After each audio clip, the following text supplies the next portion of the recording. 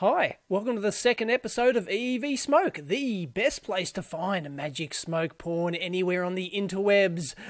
We had 75,000 views on the first video and about a 90% thumbs up ratio, so it'll be interesting to see the results from this second one to see if people really do like this concept or not. Oh, by the way, I had like 70, 80 entries, like submissions, after the previous one, so sorry, I can only do a few. So here we go. I've got some beautiful ones two beautiful ones first. Check this out, let alone my beautiful backdrop there. Isn't it wonderful? Anyway, here we go. Ta-da! Thank you very much to Max Talk, who is on the EEVblog forum, sent in this. Look at this. It's an IGBT, an insulated gate bipolar transistor. It's had the absolute snot blowing out of it. Now, this is the die, because these are typically IGBTs. I'm going to do a teardown on this soon, actually. I've had one, like a real proper industrial one, for ages. I've been meaning to tear down. Anyway, these things are usually not encapsulated as such. They're like bare die on heatsink, and then they've got the goop on them, which we'll see in the next submission. But look at this. Max Talk believes this is the gate and the source. I don't know my IGBT die construction and things like that, but look at it's incredible. Look at the big gouges taken out of here.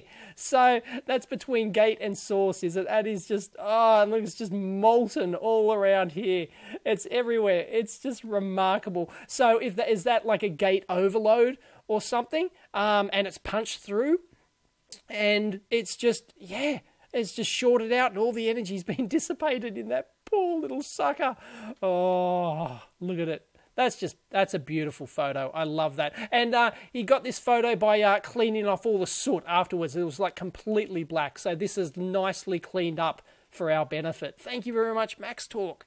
And if you thought the last one was beautiful, look at this. It is a stunning, absolutely stunning photo. Thank you very much, Justin Bell, who sent this one in. Once again, it's an IGBT from a Schneider Electric Ultivar 71, which is a three-phase synchronous frequency inverter up to 630 kilowatt job. And this is the magic smoke actually captured inside the gel. As I said before, these IGBTs are usually exposed dyes, as you can see there, and you can see the bond wires going over. It's the top IGBT that's had the magic smoke released, and it's been captured inside this gel. And then, sure, what sort of gunky gel it actually is. If anyone knows, please let us know. But look.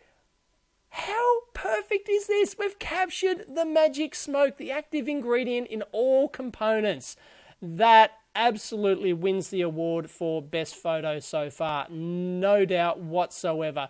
I find it absolutely fascinating how it's like layered like that. Is that, some sort of, I'd love to know the physical process involved in that, of the energy and the smoke being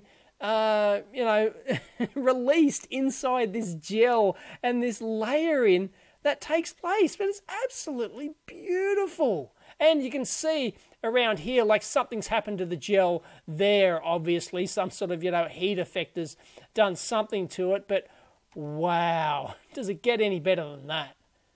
Next up, we have a submission from somebody who called themselves Dicko Weed. That's all they identified themselves as. So, okay, fair enough. Thank you very much, Dicko Weed. This is a ST 700 volt Triac, and check it out. It is, the lead's been absolutely blown apart. The board has been burnt, a huge hole burned in the board. Absolutely classic. And an interesting part about this photo is look at the TO220, look at the leads. It's lifted way up off the board, and you can see that with the white thermal compound behind there. And it's because there's no bolt in this thing. It's just got one of those brass retaining clips. These are, fairly common in, cheaper kind of installations. They're just easier to install those than a bolt. But it's actually propelled upwards. So whether or not physically move that upwards to get a better photo, or whether or not that was part of the fault event actually propelled the thing upwards, I doubt it though. I think it's probably been manually moved upwards. Here in this case, it came from a DeLonghi coffee machine. And you might think, well, there's something wrong with this DeLonghi coffee machine. What happened to it? Well, let's have a look. Wah, wah, wah, wah. That is what you think it is. It's a cockroach. Absolutely fried itself while this thing was actually on, and whammo, the magic smoke released from not only the triac but from that poor cockroach as well. Gave him a hell of a fright, I'm sure. And the thing is, anyone who's used to repairing stuff or, taking apart old stuff, it's very common to find failures like this, getting themselves inside equipment, because a lot of these creatures like the warmth of the equipment, so they crawl inside and, yeah, sort of bridging the wrong tracks, and, yep, that's what happens. Oops. Next up, we've got one from Dexter's Labs. Thank you very much, Dexter's Lab.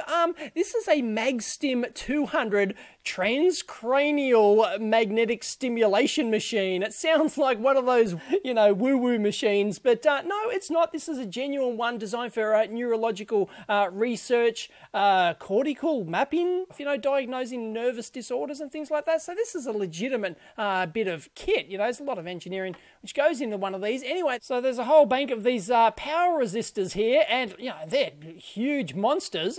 They're not attached to any heatsink, so I assume this thing's got fan. And, oh yeah, there's a fan in the back there. You can see the fan, so it's got airflow. Yep, in that position, so it's got airflow over the resistors. And look, wah, wah, wah, wah. Geez, you can see the central rod inside this thing. The ceramic on the outside, of course, is just to aid in the power dissipation of this thing. Of course, it doesn't do anything for the resistance. It's the wire wound resistor on that former inside the thing. But wow, there's a whole bunch of them. They're all in parallel. You can see there.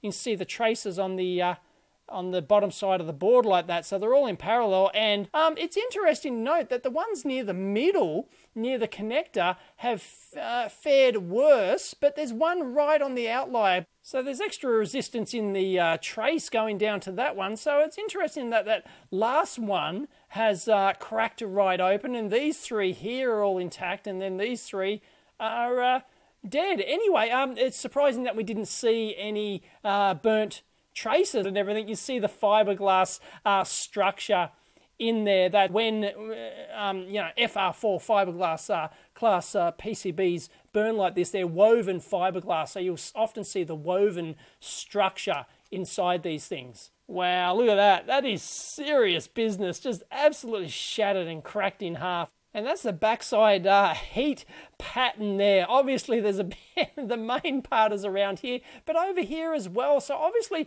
the power wasn't equally shared among these resistors. So that's, rather interesting. But these power resistors are like, usually 5 or 10% tolerance anyway. So it could have just been, bad luck that these ones here happen to be, lower value than the other ones, and, handled the grunt of the power dissipation there. And you can see some of the laminate around here. You can see the central spot where it's the main power's been dissipated, but you can see then that there's a radial pattern around that, and that's probably like a delamination caused by the heat spreading out. They don't call these FR4 laminate for nothing.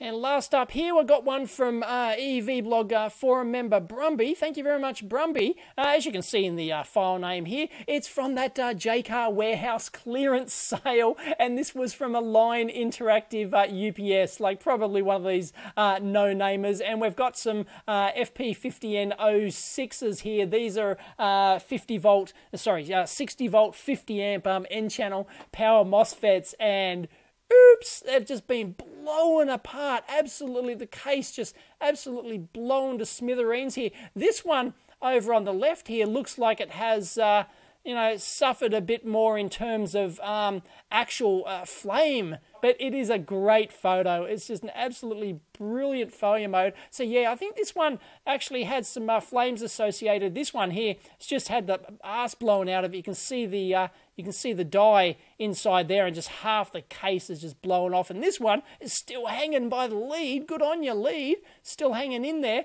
But once again, you can see the die inside there, and that energy has to be released. That magic smoke has to be released somehow, and it manifests itself by probably the weakest, or some minor imperfection in the molding, the overmold, the plastic encapsulant overmolding on that. Probably, the weakest point of that just started to form a crack, and then within half a millisecond or something, boom, there it goes. And, the amount of energy released in something like this is just ridiculous. Even 1,000 watts or something, which doesn't sound like much, but if you dissipate that in a tiny package like this instantaneously, then yeah, you're going to explode the case apart.